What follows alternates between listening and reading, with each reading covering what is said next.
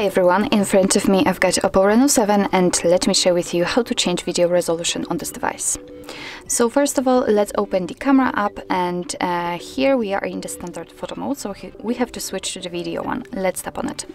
If you can see this red color inside the shutter button, it means that for sure you're on the video mode. So let's take a look at this option bar, and on the right position from the on the second position from the right, sorry, you've got the resolution. So let's tap, and as you can see, we've got three different options from which we can choose. So right now we've got 1080p option applied. As you can see, this option is marked and highlighted in this yellowish or even orange color, and we can set either 720p or 4K.